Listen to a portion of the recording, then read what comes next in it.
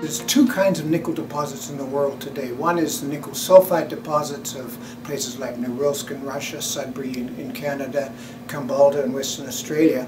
And the second is the nickel laterite, which is really dirt, nickel dirt deposits that are found in the tropics. And there's been a lot of money since 2000 put into developing nickel dirt projects. They've generally been disappointing, and they've generally been very expensive. So the world is now turning back to the nickel sulphide deposits, the high quality nickel deposits of the Sudbury type. And the world is starting to run out of that kind of deposit. So the checklist that I'm looking for is a checklist for nickel sulfides rather than a checklist for nickel deposits in general.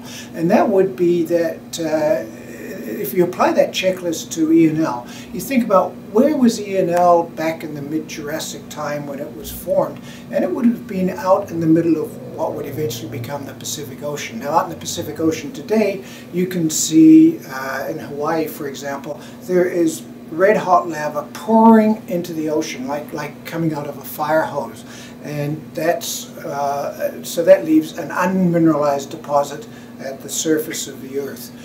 What would happen if on the way up that basaltic magma that's coming right out the top today, what would happen if on the way up it were to absorb a lot of rocks rich in sulfur? Well, the answer is that what would happen would be that the rock, the nickel in the basalt would combine with the sulfur to make nickel sulfide globules of immiscible magma. So instead of being dissolved, the nickel being dissolved inside the basalt, it's got its own little globules of sulfide magma.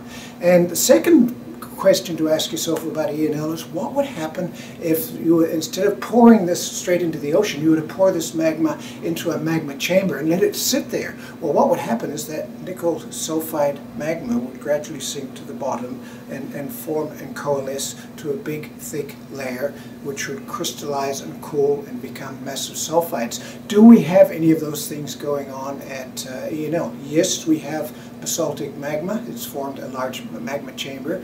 Yes, we have sulfur-rich rocks in the Hazelden group that can be absorbed on the way up. And yes, we appear to have, in the Q anomaly, the possibility of a magma chamber where the settling could have occurred.